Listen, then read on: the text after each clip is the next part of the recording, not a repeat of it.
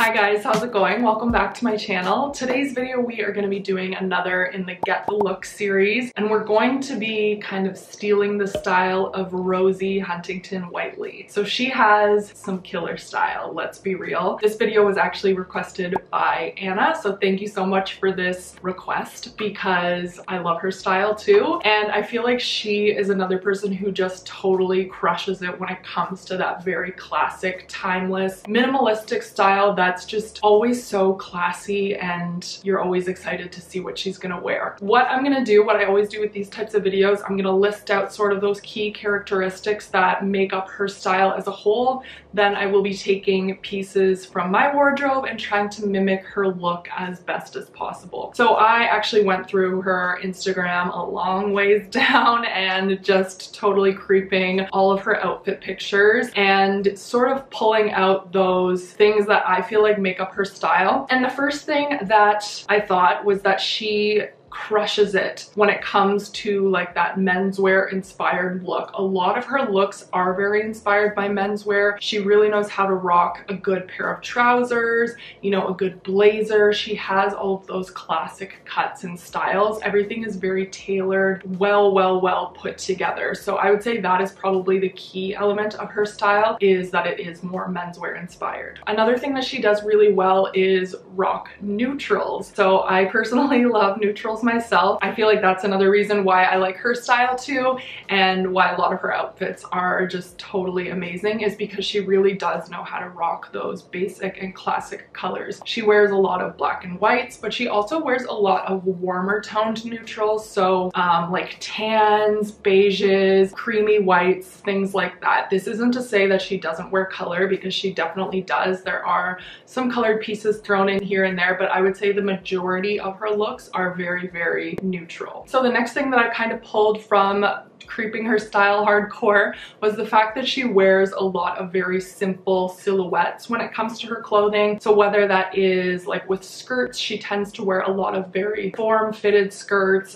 She always has like that tailored blazer. With her tops, she often wears something that is a little bit higher neck, whether it is maybe a turtleneck or something that just hits the neckline just perfectly. Her pants are always very well fitted as well, very tailored, just like those classic simple silhouettes. She definitely knows how to rock that within her style. The next thing that I noticed is her style is quite minimalistic. She's not one to wear a ton of statement pieces. She doesn't wear a lot of patterns and like crazy in-your-face items. It is very simple and down to those like key solid pieces, a lot of solid colors, a lot of solid basics, etc, etc. So within her style, yeah, it is quite minimalistic. She often doesn't mix and match too many colors within one outfit either. It is quite simple and easy on the eye. And last but not least, I feel like she is the queen of the bodysuit. She is kind of the person who got that Zara bodysuit like to sell out everywhere. I'm totally guilty of purchasing it after seeing it on her because she just rocked it so well.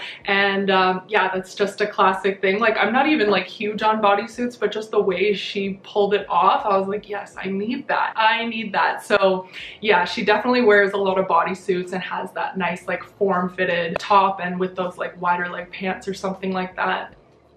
Perfect. All right, now we're gonna move into the outfits that I styled inspired by her style. And the first one is being, I had to pull out that Zara bodysuit, because is it really Rosie's style without that? I don't think so. So I have the nude version of this bodysuit here, and I decided to keep it on more of that monochromatic minimalist vibe that sort of makes up her style as well. So I paired it with a pair of just like classic sort of beige colored trousers, and then some nude shoes to match up with the top. Another thing I noticed that she does a lot in her style is match her top with her shoes or match her bag with her shoes. So I ended up going for top and shoes to match up here, just a pair of nude little block heel shoes. And then with the bag, I went for a brown bag that I kind of just clutched underneath my arm. I did also notice that she wears a lot of clutch handbags or very trendy handbags. Like, her style is very classic and minimalistic, but oftentimes she'll throw in a trend with her handbag and with her her shoes. Yeah, I don't really have too many trendy handbags, but I kind of wanted to go for more of that clutch vibe. She's also like the queen of rocking like the Bottega handbags.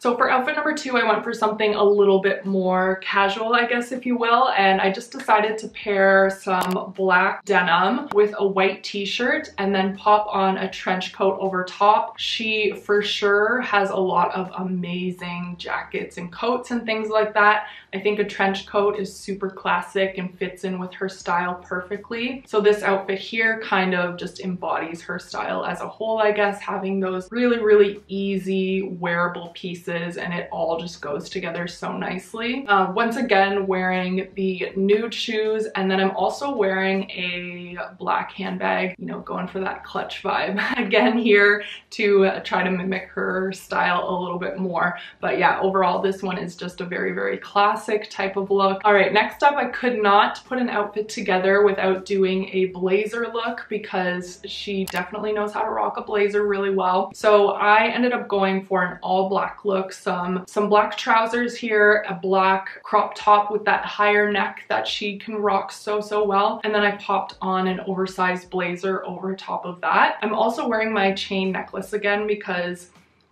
I feel like that's something she would almost throw together in a look like this too, and then matching up my shoes with the rest of the outfit. So just wearing some black little block heel sandals here. For a handbag, I kind of kept on theme with the black of the rest of this look and went for a bigger black handbag that you could easily tuck underneath your arm if you wanted to, or just kind of hold it by the straps. And last but not least, this one as well is a little bit more menswear inspired, but perhaps something that she might wear for more of a casual day or just being out and about.